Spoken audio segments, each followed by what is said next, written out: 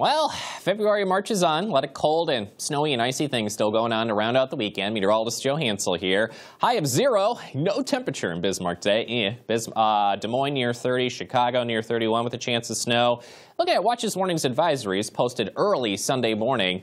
That light blue shade, those are wind chill advisories up north. Purple shade, winter weather advisory for snow and ice accumulation generally.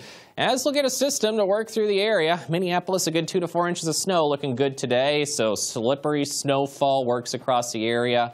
Break tonight, generally, and then another system kicks east of the Rockies quickly by Monday afternoon, and this will feature much heavier snow picking up in a hurry. Monday afternoon through Monday night, some areas should pick up anywhere from 8 to 12 inches of snow, so a good foot possible for some areas. Snowfall forecast, again, this includes today and also for Monday afternoon into Tuesday, heavy amounts possible.